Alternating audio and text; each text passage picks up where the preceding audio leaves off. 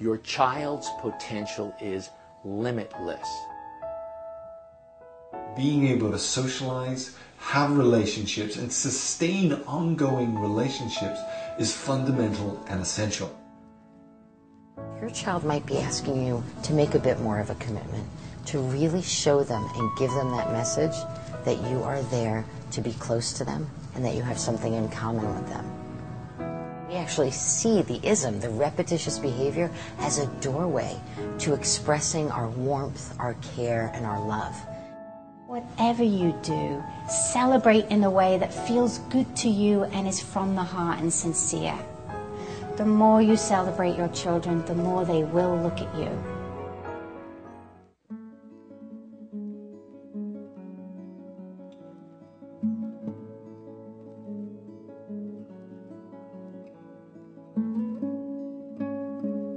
Years ago, our son was diagnosed as severely autistic. We had a little boy who was developing in the way our two daughters were developing.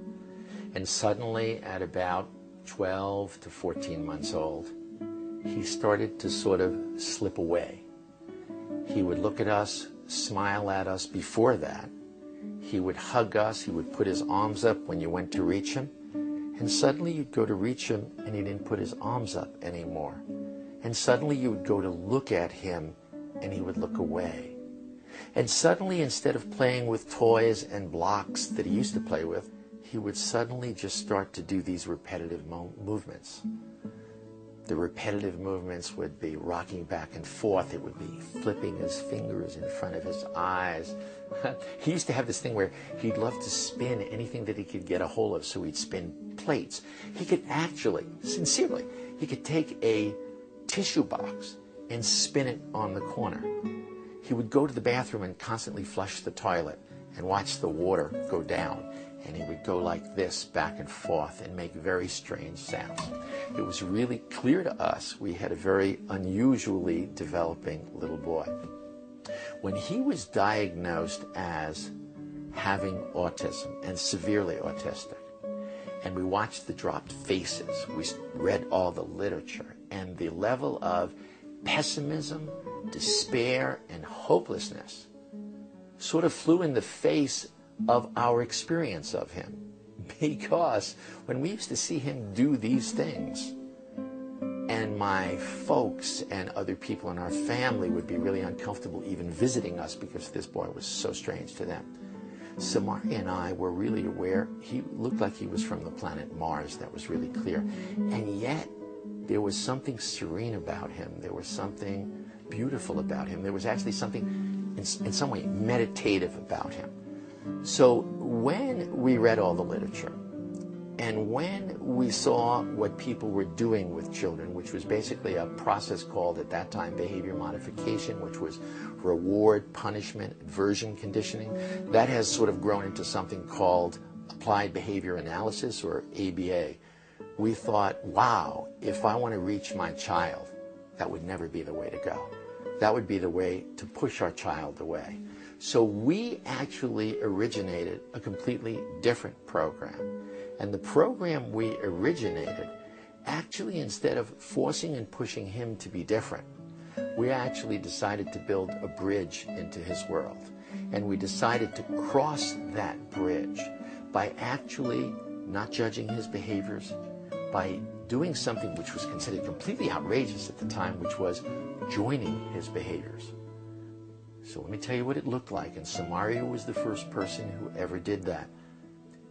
Rocking with him as he rocked, flipping your hands when you flipped your hands, making those strange sounds, and people around us were saying, what are you doing? What are you doing? What are you doing? You're reinforcing this aberrant behavior. And we said, no, we're loving our child. We're trying to create a relationship with our child. We're trying to bond with our child. Actually, we're trying to understand our child. So what began with what seemed like a very, very unusual path to help our son ultimately developed into a very specific program, which we now call the Sunrise Program. People will ask us, Avers and I, how did you come up with the specifics of what you chose to do in your program with your son. And in order to answer that question, actually, we have to go back to before Ron was even born. At that time in our lives, Bears and I were learning a very special process of self-exploration.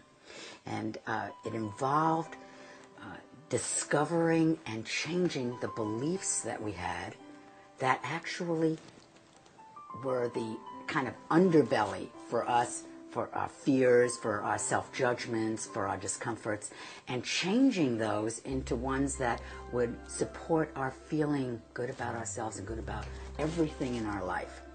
So by the time Ron was born and then ultimately diagnosed with autism, we were two very different people. And it was only because of that, and only because of the changes that we made in ourselves personally, that honestly we could even embrace or welcome this child into our lives the way we did, with seeing him, seeing his behavior, seeing the challenge as an opportunity for us. We didn't know an opportunity for what until later, but an opportunity nevertheless, certainly not a tragedy in our lives. And we felt that his being in our lives was only going to gift us, and was a gift to us. That's what we decided. We actually decided that, and we decided that we were certainly hopeful about the future. Our attitude of acceptance had to be far more inviting and alluring and appealing to him than disapproval. I mean, we know that ourselves. When we're around somebody who loves us just the way we are, who thinks we're okay the way we are different with that person. We open up to them more.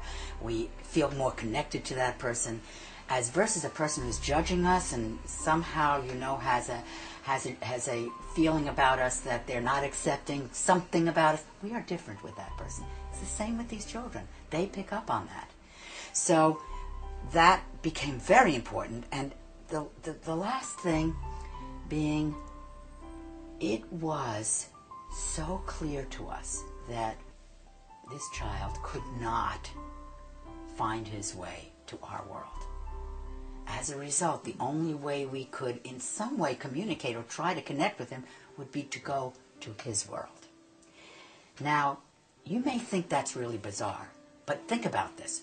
We see a baby in a crib, and the baby doesn't even have to be doing anything, just laying there like a lump in the carriage or in the crib. What do? We go, again, you know, we do all of these crazy, silly, fun faces, things that we do with this child. Why? Because we're doing what we think the child's going to relate to, what the child might smile at. We're enjoying ourselves. We're not thinking, wait a minute, it's inappropriate to do that. No, we're finding our way, and actually we know how to connect with that child. We know what to do.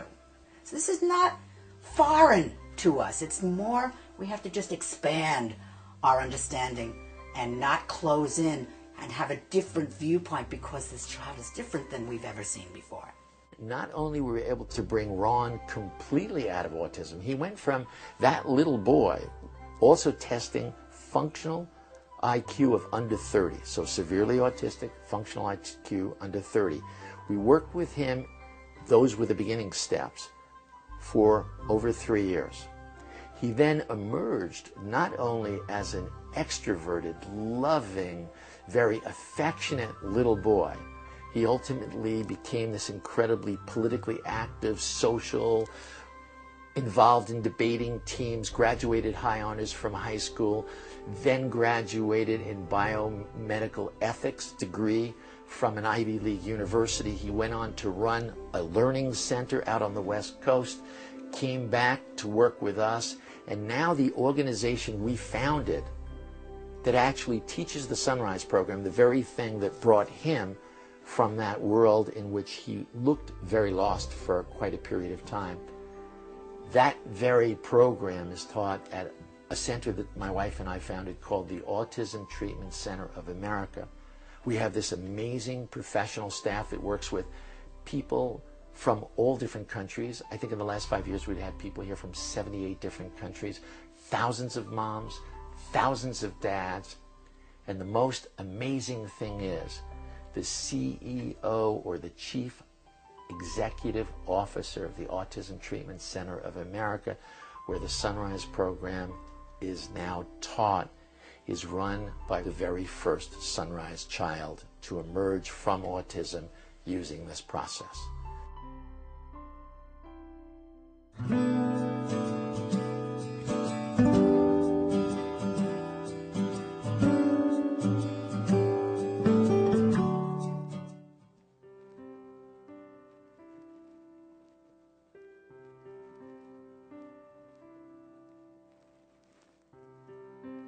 My name is Bryn Hogan. I'm the Executive Director of the Autism Treatment Center of America here in Sheffield, Massachusetts. We're going to share with you 3 techniques from the Sunrise program that you can use right away to help your child. I've been working with children with special needs and their families all of my life. I have been a case manager, I have been a home health aide, I've been working with adults with mental challenges, and I've also been a teacher for children with special needs. I've had a lot of experience seeing what is out there. I've been here for the last 18 years, and this is the most loving, respectful, effective program that I've seen. I also have 2 other unique connections. One is that my parents actually created the first Sunrise program for my brother Ron, so I had that experience of being a sibling and going through that with my family. Also, my husband and I discovered that our own daughter had autism, and so we used this program that we'd been teaching other people to actually help our own child. And it was the greatest experience of my life. That's what's so amazing about this program. It is not just really useful and really effective, but it feels so good as a parent to do it. What we're going to give you now is a brief introduction to our program. Obviously, we can't convey all the information to you here, but enough so that you will be able to, after you're finished watching, do these 3 techniques with your child. And you will have a sense of what it feels like and the effectiveness of some techniques from the Sunrise program. First, there's creating a distraction-free environment, and that's so important, both for your child, who can be distracted by so many different things that they look at, and for you, to filter out the distractions for you. We're going to teach you how to do that. Secondly, using your child's repetitious behaviors or stims to actually build a connection and a bond. Thirdly, how to prioritize and really effectively get your child to maintain and increase their ability to have eye contact with you, as that's such an important part of bonding. So we're going to explain them to you, then we're going to actually show you what they look like so that it'll be very simple for you to put them into practice. We really so much encourage you to do so. Enjoy. My name is William. I'm a senior teacher, senior trainer here at the Autism Treatment Center of America. I've been here for over 18 years, working with families and working with children, not only here at our treatment center, but also too in their homes, not only across the United States, but also too into Europe and the Middle East. And it's been the most amazing experience to see families as they run their Sunrise programs with their children and create the types of changes that they always dreamed of seeing within their children. I've also had the most magnificent and fortunate experience myself with my daughter Jade. She had autism, and so me and my wife ran a program with her.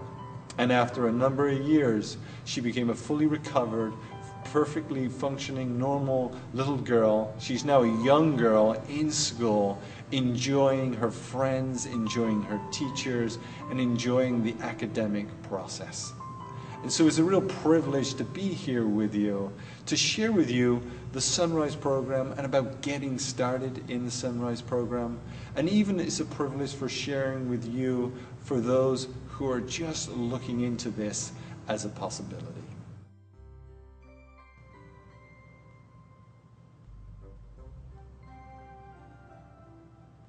The most fundamental and essential skill that you want your child to develop is an ability to socialize and relate with other people.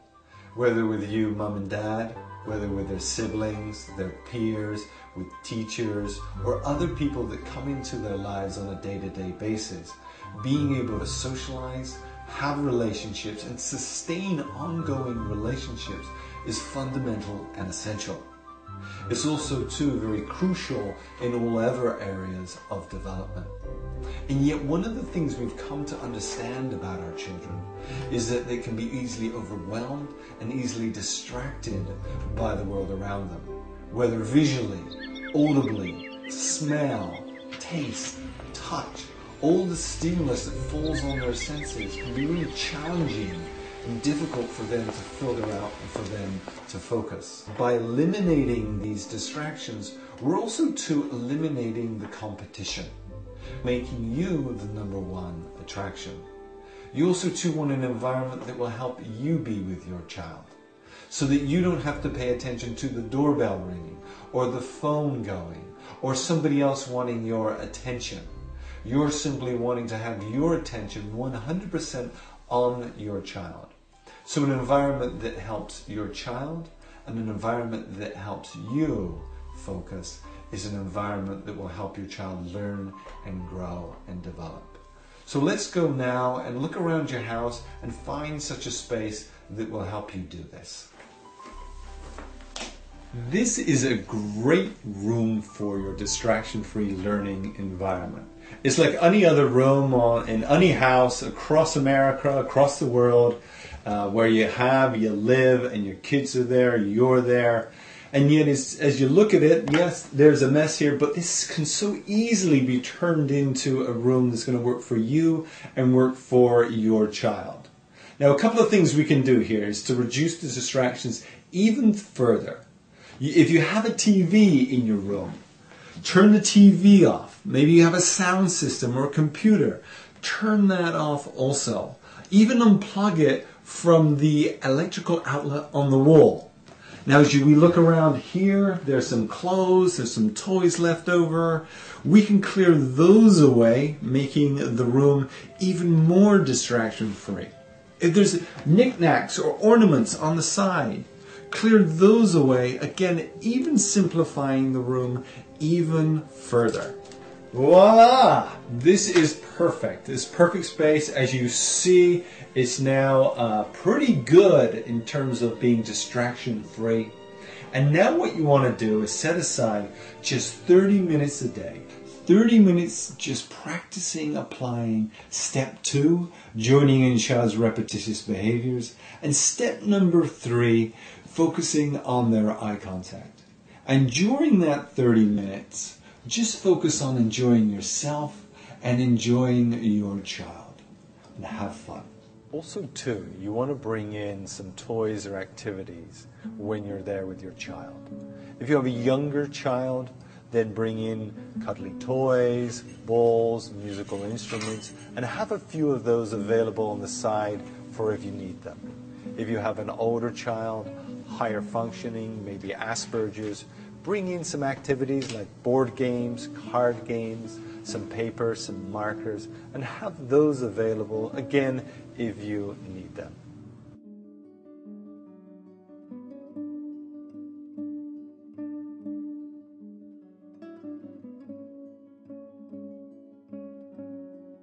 You might have heard the term stims. We call them isms.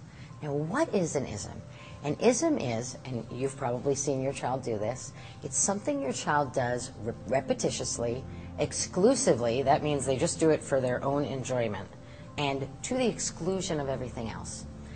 This might be things like your child flapping their hands, your child walking on their toes, making certain sounds, flipping pages in a book. It might be some children take little matchbox cars and just spin the wheels or line things up or put things in patterns.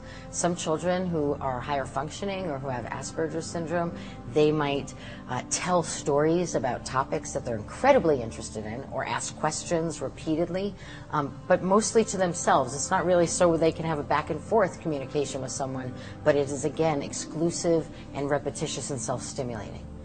We have a very unique way of dealing with that. Let's look at your standard therapeutic approach to that. That would be that these are behaviors that aren't okay and that we have to try and stop the child from doing them. And that's a way that we're going to get the child to be more interactive. Now, if you have a child who's diagnosed with autism or on the autism spectrum, you've tried that and it doesn't work. It can work momentarily when you take their ism toy away from them, but invariably they come back to it or they find something else, and the result is not an engaged human being. Actually, oftentimes when things are taken away from children, it's not often done in the most respectful way. What we're really focusing on is creating a really engaged social relationship between you and your child, or between ourselves and the child that we're working with. That's why we take a really different and I think exciting approach. And that is, we actually join in with these behaviors. We see the behavior as a doorway to creating a relationship. Let me describe to you now exactly what joining is.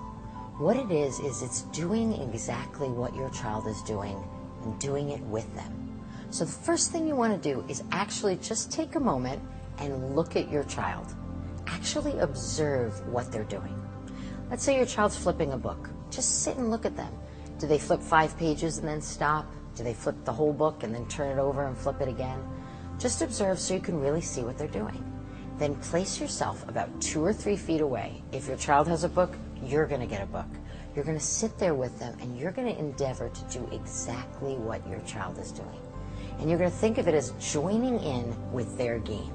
And their game is flipping a book. So now you're going to flip the book with them. And you're going to think of it sort of as tandem dancing. So you're going to look, can I synchronize my way of playing with this so that it's the same way that my child is doing it? So you're going to flip the book and they're going to flip the book. And you're going to do that with them. And I would do that for at least 15 minutes. If your child's lining up blocks, you're going to get your own blocks. You're going to line them up. You're going to put your block down at the same rhythm and the same pacing as your child is putting their block down. If your child's walking in a pattern, you're going to walk in a pattern. If your child's saying a phrase over and over again, you're going to say that phrase. If your child has a topic that they really want to tell you about, you're going to become a very excited and engaged listener who's very interested in that topic and wants to hear about that topic and wants to know about that topic and is joining in with the enthusiasm over the topic. The idea is to do this really with sincerity. So this isn't about going through the motions while you're thinking about a laundry list of things you have to buy at the supermarket. This is actually using the joining as a way to connect. Think of it as this is your child's language and you are saying that you love them and that you care about them and that you want to be close to them. You're saying it in a language that they can understand. And I'd recommend that you do this for at least 15 minutes, and I do it 3, 4, 5 times. Now, some children, they respond immediately. Within the first 2 minutes, you're going to see signs from them that they're responding to what you're doing. They might look at you. They might lean into you. They might share their items with you. Other children, they require a little more convincing. Perhaps they've had their toys taken away from them in the past. Perhaps they're not as open. And so you might find that the first time for 15 minutes, you might not see any particular way that they respond. But go back and do it again. And then go back and do it again. And show your child that you really want to be close to them, that you really want to have a relationship with them. And think of this as your way to truly love them. Our program is based on an attitude of love, acceptance, and respect. And that's why, rather than trying to force a child to conform to a world that they don't understand or that doesn't make sense to them, we endeavor to go with them, to be really respectful and caring. And so what we do is we actually see the ism, the repetitious behavior, as a doorway to expressing our warmth, our care, and our love. And actually as a way to build a relationship and to build a connection. And so what we do is we actually venture to go into a child's world, to actually be with them where they are if they don't feel quite ready to be with us where we are. And through joining, we're able to build a connection. And once there is a connection, then we can really invite a child to be engaged with us. So in effect, they show us the way in, and then we show them the way out.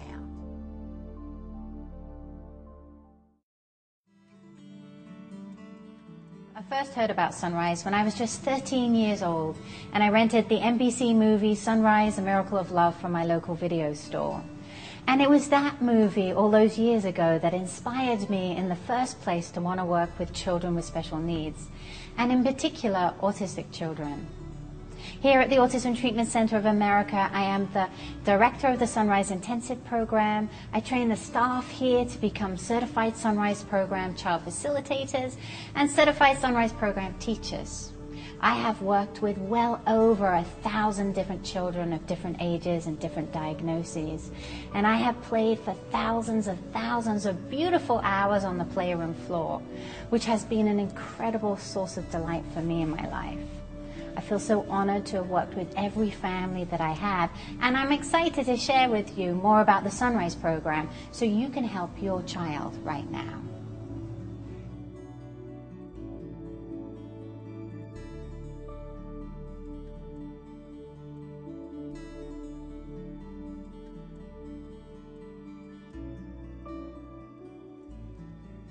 The technique I'd like to share with you is about encouraging your child to have more eye contact. Eye contact is one of the Sunrise Program's social fundamentals because it is the most important key factor when encouraging our children to have social relationships. Now, the way we differ than every other training modality in this respect is we're not trying to train our children to look at us in a robotish type of way so we can check it off on a checklist as a skill acquired. We focus on eye contact during every interaction that we have with our children because we want to excite our children not only to look at us because they want something, but to look at us because they enjoy and want to connect and interact with us. When our children look at us, it is a time when they will see us smiling and loving them and thus feel the warmth of what it is to truly connect with another human being. It is a time when they can feel the most close to those people who surround them and love them. The more your children look at you, the more they will learn. The more they will learn about the world of people, about how people communicate, about facial expressions, intonation, and the subtleties of communication. Most children on the autism spectrum have challenges looking at people, even those adults and children who are considered higher functioning or have an Asperger's syndrome diagnosis, because they have great verbal skills and academic skills. But we know, and you know, that that doesn't necessarily mean that they can have successful relationships with their peers. The more you encourage your children to look, the more likely they will have successful relationships with their peers. Eye contact is the deepest way to form connection and relationships, and that's why we focus so strongly on it in the Sunrise Program. So what can you do right now at home to help and encourage your children to look more? 2 simple and easy techniques. The first thing to do is to position yourself so it's easy for your child to look at you. Whenever you are playing with your child, be in front of them. Be at eye level or slightly below. Be 2 feet away from them, because we notice in our experience that when we give children a little distance, they tend to increase the amount of times that they look at us. Whenever you're offering something to your child, whether it's a piece of food, an object, a toy, a book, put it up by your eyes. Put it to the side of your eyes or right in front of your eyes. So as you offer it to your child, it gives them another opportunity to look at you. Second thing to do is to celebrate them. Celebrate them verbally every time that they look at you. And you can do this in a variety of different ways. You can give them big cheers and quiet cheers. You can whisper your cheer. You can sing your cheers.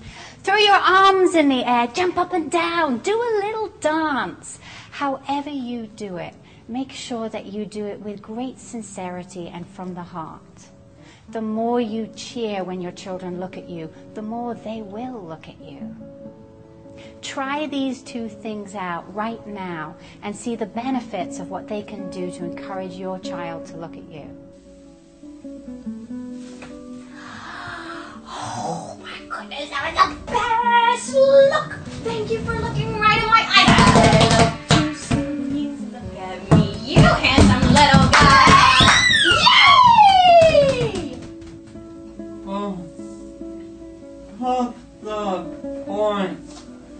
Put the point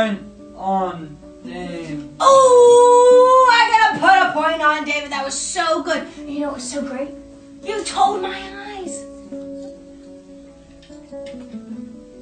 I love it. You look it over. I love it. I love it. I love it. I do. I do.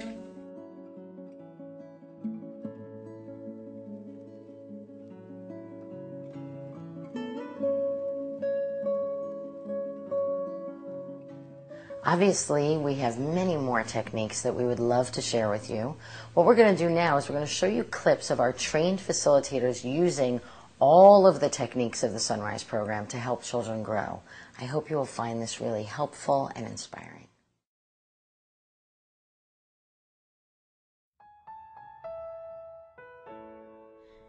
Jack's 5 years old and was diagnosed with autism.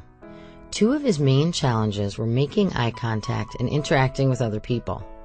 In this segment, our facilitator first joins Jack in his isms of chewing and rocking on the ball. When he engages with the facilitator, she helps him to stay interactive in the game while also helping him to develop his eye contact.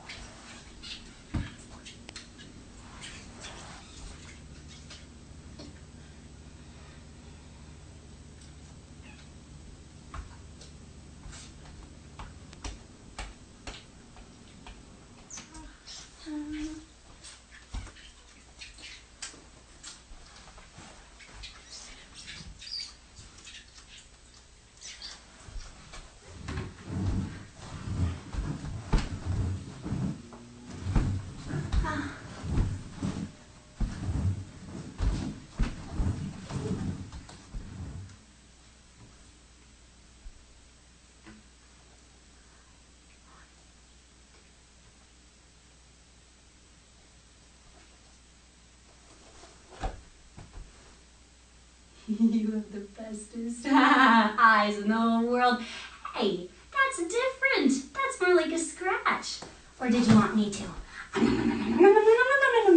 pretend to eat those little toesies? Oh, you are switching it, my friend. I'm gonna move this out of the way. It's that scratch like that. Because you're switching it on me. Scratch. Scratch.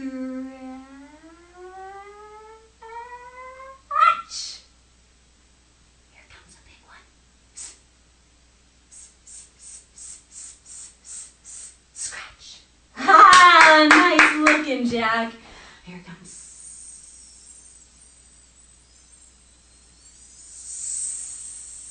Scratch. That was almost a look. Scratch.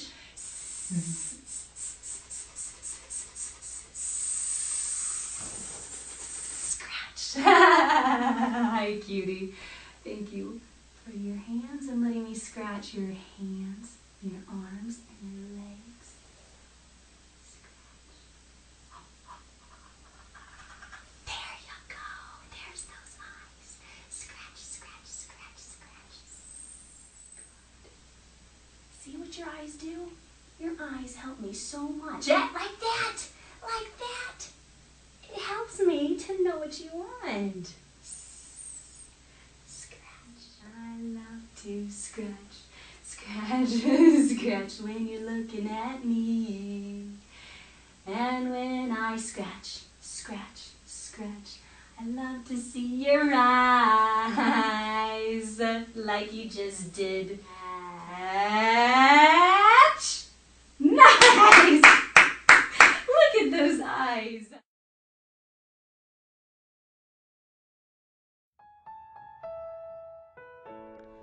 Alex is 7 years old and was diagnosed with autism.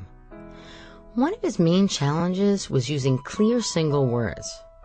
In this segment, you will see the facilitator join in his exclusive repetitious behaviors, which are rolling off the ball and climbing on the window ledge. Then, as the facilitator creates a fun interactive game, she strongly requests that Alex speak in clear single words.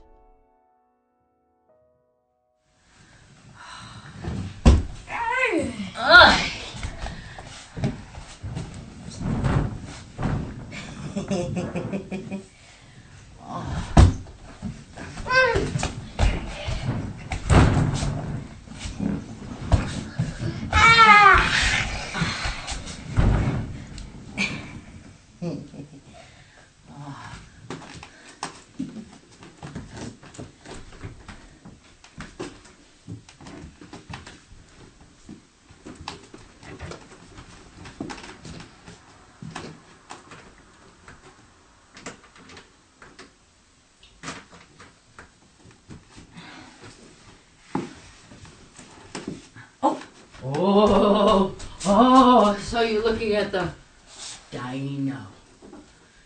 Dino. Go. Oh.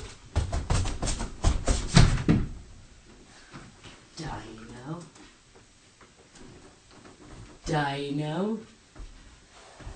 Thank you for looking at me, Dino. Dino. Dino.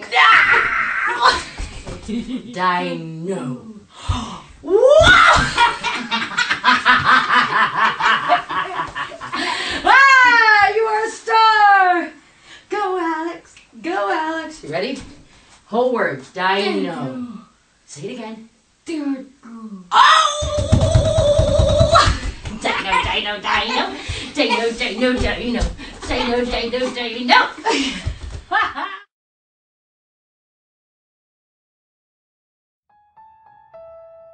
Randib is 16 years old and was diagnosed with high-functioning autism.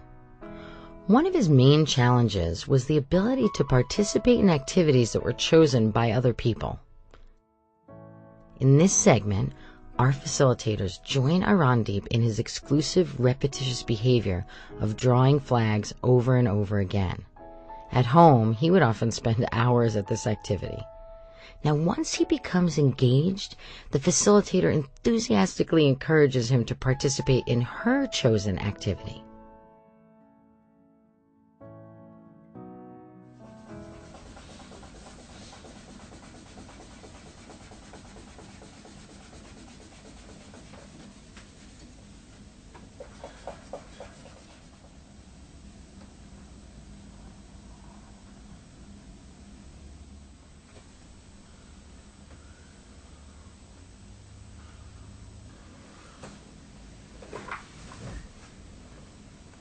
What's that? Can you do for me? I would love to do that for you. Thanks for asking. Oh, I just had an idea. We could play some football. Because I'm from the country of football. So are you. England and Brazil. We can do that. Here we go. We have the goal. Yeah. Ah, that's the goal. I'm going to make some space. And I want to see you, Englishman, showing me some moves. Yeah. You're so cool looking at me. I'm going to put right here. Oh, oh, oh, hey, you started. Oh, oh, oh. I'm going to score. Yeah, I'm going to score. Oh, go, you scored.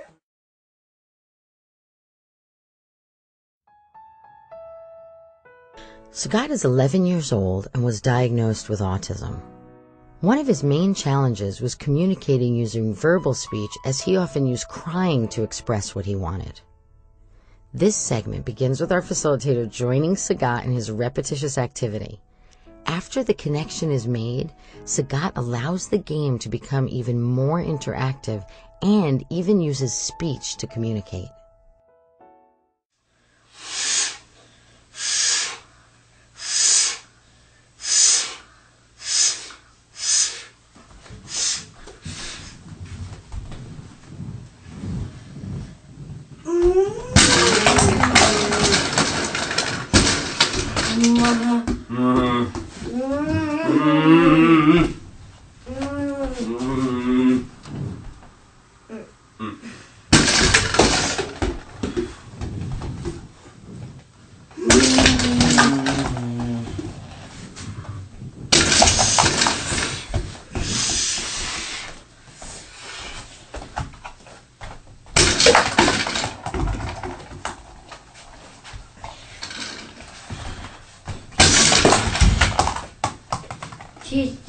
Oh, that's squeeze, squeeze. Squeeze, squeeze, squeeze. Squeeze, squeeze. Like that? Oh, let's see, I'm not sure. It sounds like you're saying that. You may get your head like this. Squeeze. I see you squeezing that head. Squeeze. Oh, good. Another big squeeze. Like that. Oh, good. Squeeze. Squeeze. Squeeze. Good. Telling me. Squeeze. I like that you showed me that, Saga. Whenever you need me to do that, I would love to help you. One more. Oh, I would love to get that ball. Thank you for looking and telling me. All right, here comes the big throw. Oh. I'm not sure if you told me to get it. Gotta be right over here. But hey, good. Tell her it comes. Oh. Nice throw. I'm gonna throw it. You ready? You just tell me. Yeah, the ball. Very good. Throw ball. Throw ball. He doesn't like throw. Good job. Throw ball.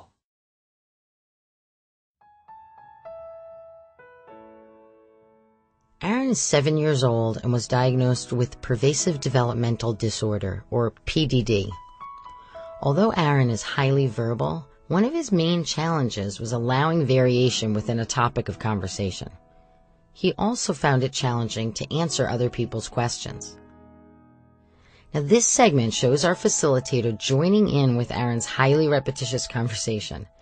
Aaron repeatedly asks, "Who's coming next?" because he wants to review the list of individuals that he'll be seeing that day. Now, the facilitator then asks Aaron a question, "What do you eat?" and then persists in a delightful way to encourage Aaron to be flexible enough to answer it. I think Cat is coming right after you. You think so? Ooh, let me see. I think it's going to be Cat. Cat! Oh my It's god! going to be Cat. Oh my god! I think it might be Cat too. Oh my gosh! Let's wait and find out if I'm right. Pardon? Let's wait and find out if I'm right or you're right. Alright, we'll find out. Okay, we'll wait. Alright? That's so good. Hey! I think it's going to be Cat. I think it's gonna be Cat I too! think it's going to be Cat and then Amy. Yeah! What do you think? Do you think it's going to be Cat? Let me see. Hold on. Here it comes. Who do you think is going to be after Cat? Amy. And then who do you think? Oh, it's gotta be. Let me see. Linda. What? Linda. No! My parents! Your parents! Oh my gosh! Right?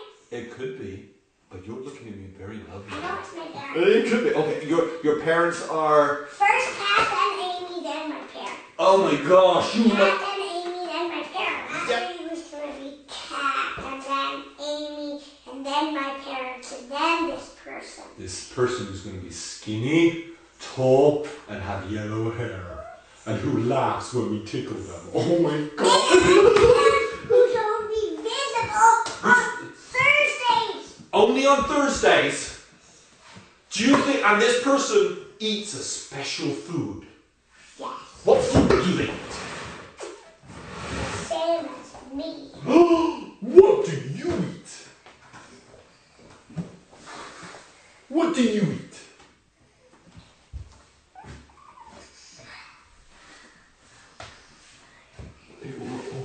Hey, excuse me, are you gonna answer me? What do you eat? What do you eat, eh? You tell me, what do you eat?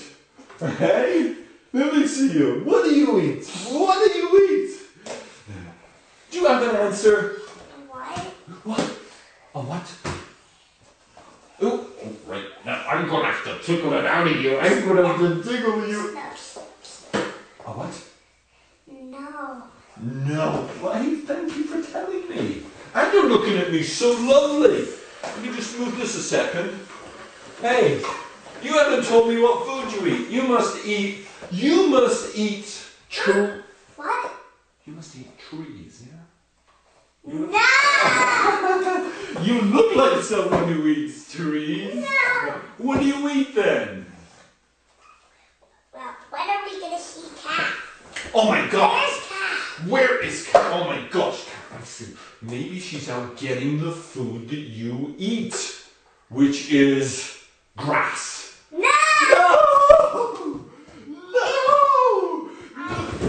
No! Wrong! What? You're wrong. Oh my gosh. Well, are you going to tell me? Because I'm getting it wrong here. What food? Cat's gonna come for a half hour after you leave. Maybe. She's gonna come for a half hour. I hope so. And I hope. Half hour. Just Half hour! she's just gonna come for half the hour. Half the hour! Yeah, not the whole hour. No! Just for half of the hour. And she's going to bring the food that you eat, which is car tires. No. What do you mean, no? I think I told your dad and you said car tires. No. Well, what is it? What food do you eat? I eat meat. Oh! Do you know what else I eat? No, tell me. Do you know what I have for breakfast? Rice? No. What? That's what I have for dinner. Oh, so we have rice and meat. What do you have for breakfast?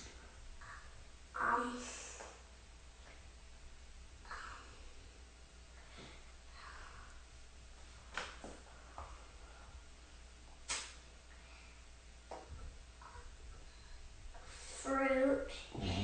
And remember I said I eat meat. So, bacon. Did you know that's me? That is me. That is me. You were so right. Did you know that? I did know that, but thank you for telling me. That's actually part of my breakfast. Oh my God, I wish I had breakfast. I eat it for breakfast this morning. Oh my gosh, that is so good. Thank you for telling me.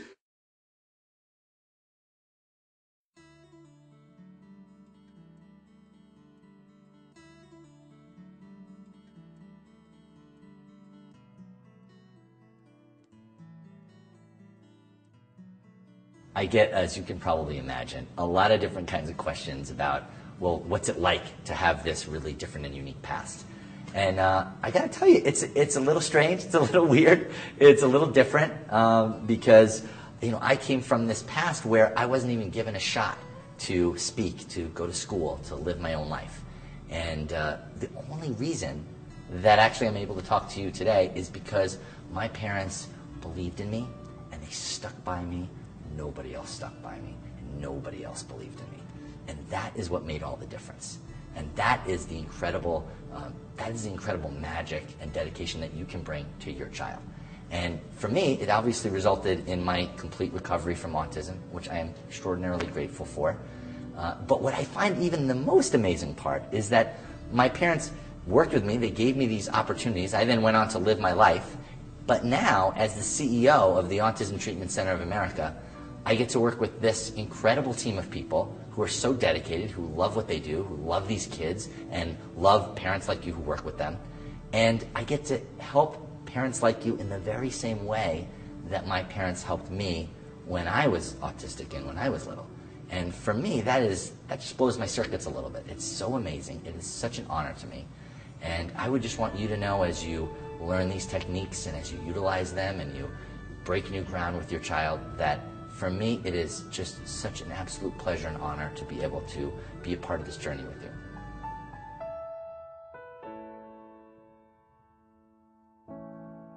If you found what you've seen useful, or you'd like to learn more, we'd love to invite you to join us for a Sunrise Program training course. And what that is it's 3 separate one-week programs. And you can do these over the course of 12 to 18 months. And what you do is you come and you learn everything that you require to really be able to help your specific child and your specific situation.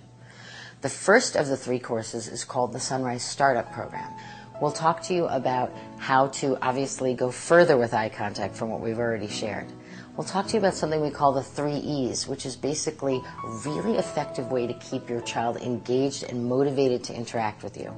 We'll talk to you about what's useful to react to and what's useful not to react to. That's also, we'll have really time to talk about all of those really challenging behaviors, everything from hitting and spitting and kicking and all of those things to children who take their clothes off and children who have all kinds of unique behaviors that you might find challenging. We really have ways that we found are so effective to help with that. We're going to talk about joining in with your child's ISM, but in much greater detail than you saw here. We'll go more in depth into the distraction-free environment. We'll talk about language. Your child has absolutely no language yet. We'll talk to you about how to get it. We'll also talk about children who maybe are incredibly able to speak. They can speak in paragraphs and long sentences.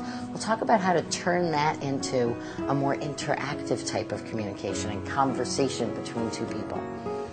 We're going to also have time to talk about the stresses and challenges and the emotional difficulties that you might have in raising a child that's different, which can also be very unique and challenging for people. We have ways that we can, tools actually, that we can give you so when you go home that'll feel different for you.